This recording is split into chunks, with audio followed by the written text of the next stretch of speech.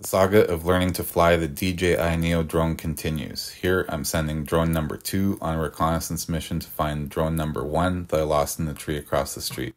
If you haven't watched that video already, the link is in the video description. I'm using the phone app with a wireless mic. It didn't work very well. I'm getting pretty annoyed with it. It's not what it's cracked up to be. Just FYI. Just because of the screen size, obviously it's a lot smaller. I need my reading glasses. Also, I can't seem to figure out how to change the tilts of the camera. So, I don't know, maybe it's somewhere in there. It doesn't appear that the app has the same functionality as the controller, which is weird. I don't know why they wouldn't have made them the same. Anyways, go see if I can find drone number 1 with drone number 2 and get drone number 2 to come back home with this interface.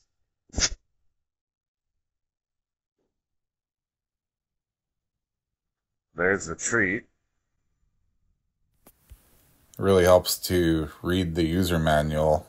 Probably a good idea to do it before you fly, not after like me.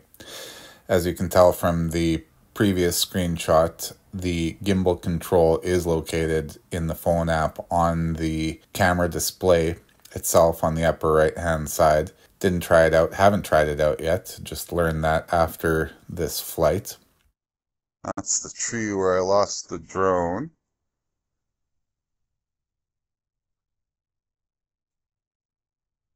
Get a little closer to it.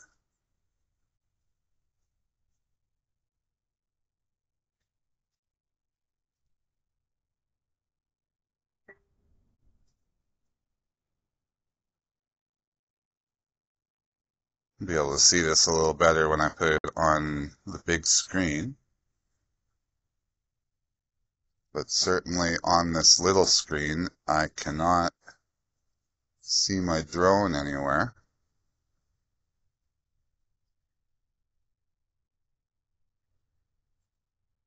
I also learned reading the user manual that the maximum height is 30 meters when using the phone app, and the maximum distance away is 50 meters. So good to know. Good thing I didn't take it for a longer flight just to the tree across the street.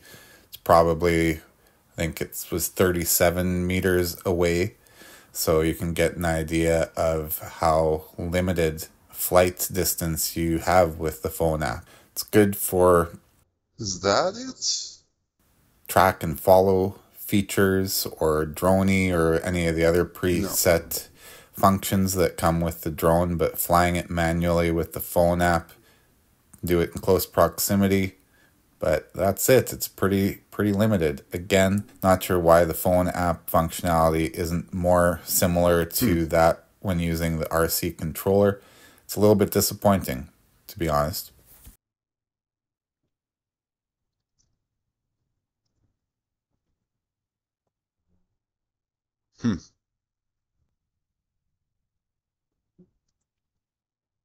No, I do not see it anywhere. So I'm going to bring it back.